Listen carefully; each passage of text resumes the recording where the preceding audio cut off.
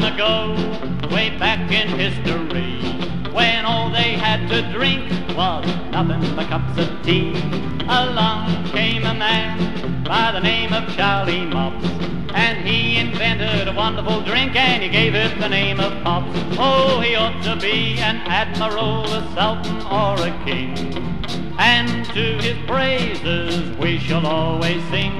So raise your glasses one and all and give a hearty cheer. Here's to Charlie Mopps, the man who invented beer. When old Henry VIII first tasted of the brew, he called unto his queen, "Hey dame, here's what to do. The first thing each morning, the last thing every night, I want a bowl of Charlie's beer to fill me with delight." Oh, he ought to be an admiral, a sultan or a king, and to his praises we shall always sing. So raise your glasses one and all and give a hearty cheer.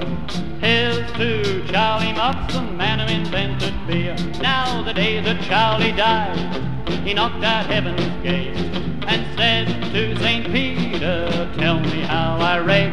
Well, Peter looked at him and he said, "Now who are you?" He said, "I'm Charlie Mopps," and Peter said, "Straight through." Oh, he ought to be an admiral, a sultan or a king, and to his praises we shall always sing. So raise your glasses one and all and give a hearty cheer. Here's to Charlie Mopps, the man who invented beer. At the cabaret, the drugstore, the corner shop as well, one thing you can be sure, it's Charlie's beer they sell. So press the bar and shout hurrah and toast his name with hops. For 5 short seconds, remember Charlie Mopps. A 1, a 2, a 3, 4, 5. Oh, he ought to be an admiral, a sultan or a king, and to his praises we shall always sing. So raise your glasses one and all and give a hearty cheer.